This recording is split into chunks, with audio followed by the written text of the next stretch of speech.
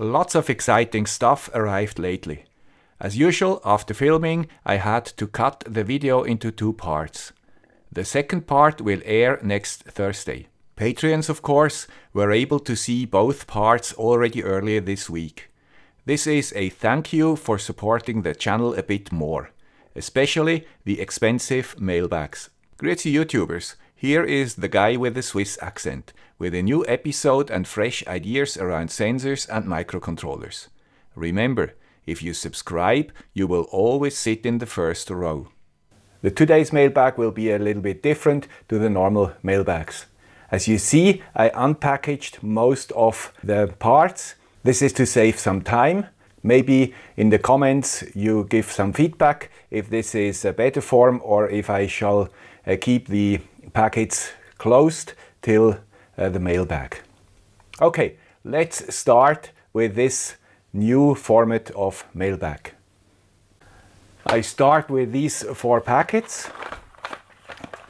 They are all from Arduino and they contain different boards. The newest from Arduino, they are called Nano Every, for example, Nano IoT, Nano BLE and Nano Sense.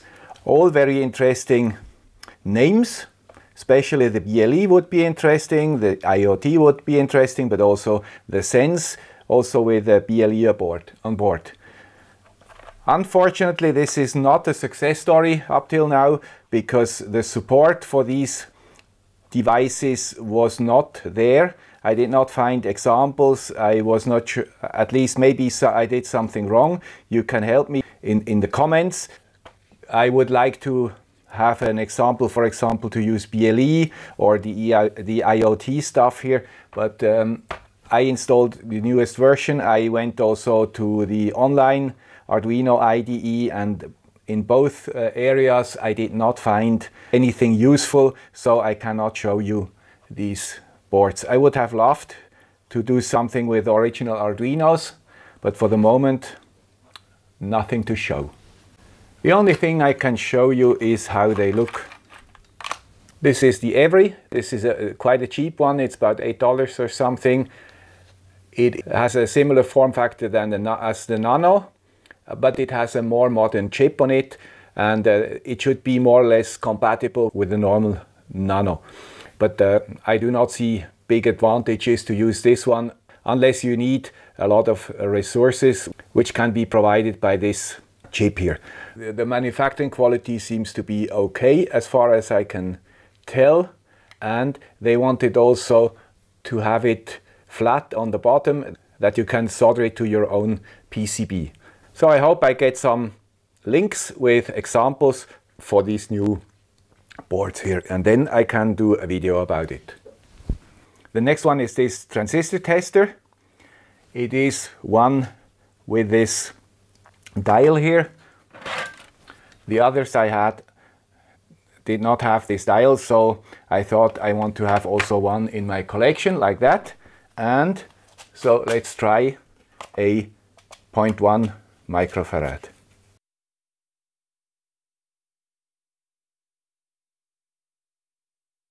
Now maybe you can see it. It has 109.9 nanofarad, which is very close to the 0.1 microfarad, but you see it is really hard to read. And if you turn it a little bit in one direction or in the other, you cannot read anything.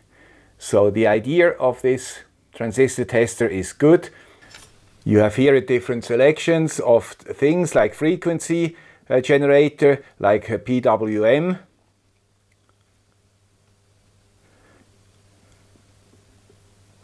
You even can measure the DS18B20 temperature sensor, IR decoders, IR encoders, the DHT11 temperature and humidity sensor, and you can also do a self-test with calibration. So it has many different functionalities here as expected, but unfortunately the display is really crappy. and maybe I will find a replacement for that, but like that it's no fun. It's really no fun to work with it. It should have at least maybe a backlight. Maybe I didn't find the backlight switch. That is also possible. So send me, if you know, a comment. By the way, I had to solder the 9-volt battery holder myself. It was not supplied because it has a external power source, but this makes no sense for me for a tester.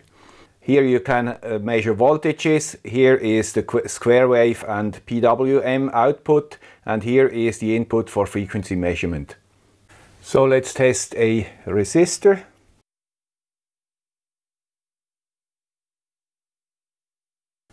So it is a 2.2 kilo ohm resistor, and it shows 2201 ohm, which is quite precise. Here is the listing. It was around $10, free shipping to Switzerland, so the price is definitely okay for this board. The next one are parts.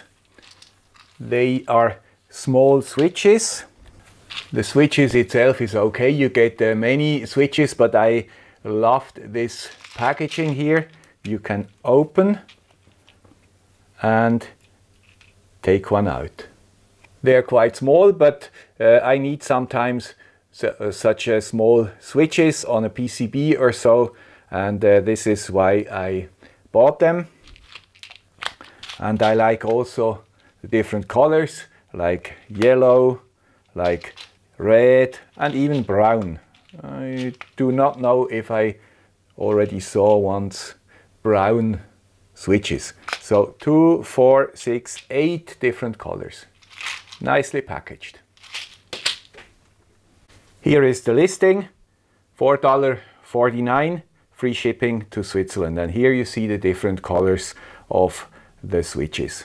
They have a size of 6 by 6 millimeters. The next one are somehow related. A integrated circuit with quite old numbers on it, and a PCB with some parts which have to be soldered, and I wrote down here noise source. And together with that I have here something which I have quite a long time already in the lab, and it's named filter board. Now the idea is to create a noise source and then to do some experiments with filters. These are special filters, integrated circuit filters, which can be influenced from the external. You can influence the frequency from 0 to 25 kilohertz. This one I do not exactly know, but it's also low frequency. It's also in the kilohertz, so it's audio frequencies definitely. And this chip is a chip which was invented, I think, in the 80s or 90s, and it was used in games.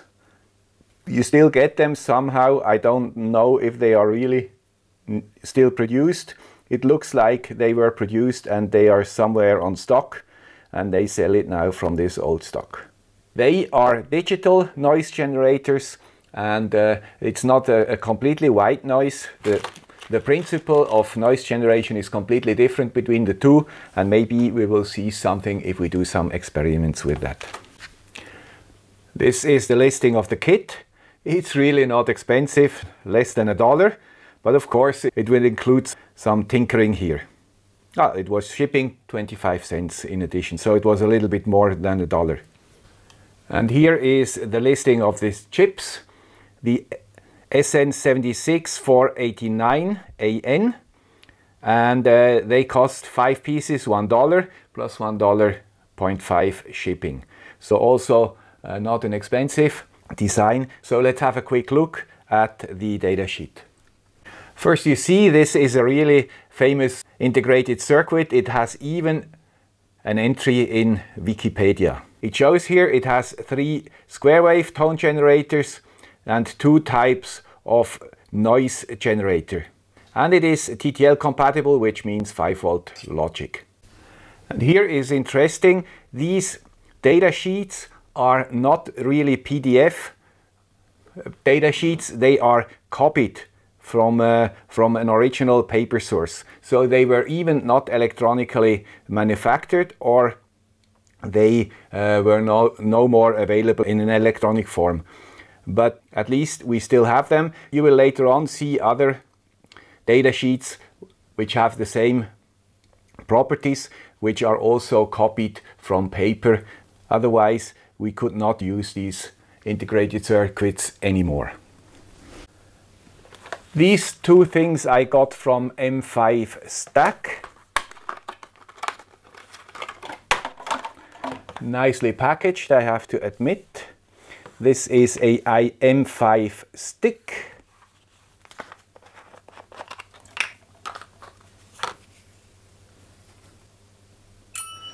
If you power it up,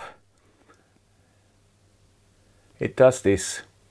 And you see here, it is a camera and a LCD. Here is the camera and here is the LCD. And in the middle, there is a well-known processor.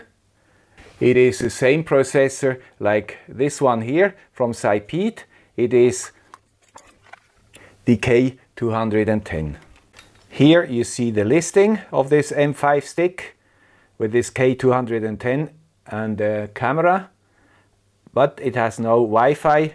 The mic's dock has a Wi-Fi in addition, but also I do not know how they were able to put this processor in this small housing. I have now two different K210 processors, so I think I have to start to do something with them, because they are very interesting technology. As I mentioned last time already, this RISC-V open source processor design is quite interesting. And also the capability of this K210 processor is quite astonishing. It has some machine learning stuff in it and so on. So stay tuned for this module. And this is the M5Stick C. Let's have a look at that. It's like a smart watch, and it can be taken off here. So the form factor is the same, just the height is different, and of course the content is different. Let's power it up too. This obviously has a Wi-Fi built in. Some buttons here to play around, and here you have also you have here some breakout pins, and inside is a ESP32 Pico. So this is quite a powerful device also, and it has a battery in it. So you really can do deep sleep, I assume, and you can trigger it with one of the buttons here that it displays then something. So interesting technology. I have to see if there are already projects around which use this ESP32 Pico. These guys from M5Stick really try to do something innovative. They do not just deliver boards. They package them in a nice way, and if it fits your needs, then it's a perfect thing, because it saves you some time to assemble everything. You just can use it when it is delivered. I just discovered that you can have like a PIR hat, like a temperature sensor and stuff like that, to be connected to this M5Stick C. So you even can extend it a little bit if you need it. So other than the Arduino boards, this board, the M5Stick C, comes already with examples on GitHub, and the interesting thing is it is all Arduino code. So this one is called M5Stick 5 or V, and here we have a quick start guide with the firmware, hello world, and so on. Also here we have something to start with and to play around a little bit. But this is definitely not Arduino compatible. This is a different beast. The next one is from a viewer. Dear Andreas, quite a long letter here, and it is also from an Andreas. So we are already two.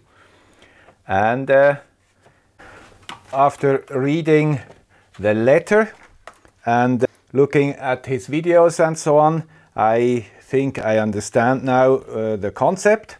These are similar boards, and these boards can contain sensors, different sensors, like one wire, like I2C, also analog sensors. And the idea is that you can really use standard out-of-the-box Chinese sensors and just plug them in here, like this BME 380 or something here, or this temperature sensor. And there are two versions of this board which are very similar on this part, but here they are made for a ESP32 board. You can also buy the board from him, and he proposes to use a LoRa Heltec board here that you also can connect these sensors using LoRa. The second board is made for a Raspberry Pi, like that. And you can have several of these boards for several projects, for example. So you just put it in your box and take another one out with different sensors and connect it to wherever you want. Andreas wrote that he did not include the LoRa software here, just to read the sensors attached. Now we can see humidity 42%, pressure 981.3, altitude is 0 meters, which has to be calibrated, of course. The air temperature 26 degrees, liquid temperature 28 degrees. So obviously both sensors seem to work here. You find the links in the description. He has a GitHub repository where he describes all the different sensors and stuff like that, and has also pictures and so on. Nice work, plenty of open space where you can add things for your own project. This was part 1. As said before, part 2 will air next Thursday evening my time. Bye!